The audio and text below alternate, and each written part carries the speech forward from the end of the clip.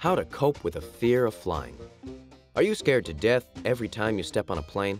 There are things you can do to reduce your anxiety that don't involve Valium or a pitcher of Margaritas. You will need knowledge of airplane maintenance, a seat over the wing, pleasant diversions, breathing exercises, and a quick tension-relieving trick. Step 1. Familiarize yourself with airplane safety measures. Commercial airliners have more than one backup system for every piece of equipment that could fail, and they receive 12 hours of maintenance on the ground for every hour spent in the air. Step 2.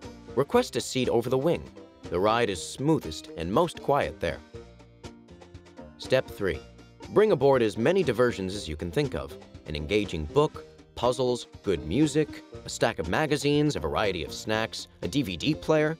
You want your mind so occupied that you won't notice every in-flight hiccup. If you run out of things to do, talk to the person next to you. Step 4. Tell the flight attendant that you're a nervous flyer as soon as you board. He or she will take the time to reassure you about any odd sounds or sensations. Fight the urge to use sedatives on a flight. They double your risk of developing deep vein thrombosis, a potentially fatal blood clot, and the threat lasts for 4 weeks. Step 5. Stop panicking that the plane is going down every time you hit a little bump. Airliners are designed to withstand more turbulence than Mother Nature is capable of creating. In fact, turbulence has never taken down a commercial airliner. Step 6. Take some deep breaths whenever your morbid imagination begins to trump your common sense. Inhale slowly through your nose as your stomach expands, then exhale gently.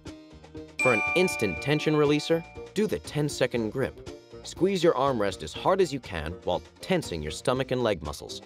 Hold for 10 seconds and release. Repeat until you're calm. Step 7. Reassure yourself that the pilots are well equipped to deal with any situation. Their training is comparable in time and intensity to that of a medical doctor. Air traffic controllers undergo rigorous instruction too. Step 8. If all else fails, repeat this mantra. My chance of being in a plane crash this year is about 11 million to 1. It's far, far safer than driving.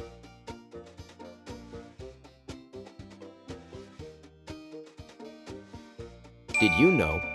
Passengers sitting at the back of a plane are 40% more likely to survive a crash than those sitting in the front. Take that, first class.